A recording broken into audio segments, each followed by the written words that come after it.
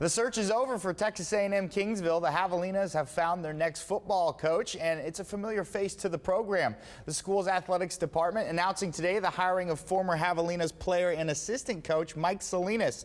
Salinas becoming the 12th head coach in program history, which will become official once the Board of Regents approve the hire. Salinas was a 3-year letterman for the Hogs from 1995 to 1999. Shortly after he joined the coaching staff as an assistant, he later had stops at West Texas A&M, Sam Houston State, and Hardin-Simmons.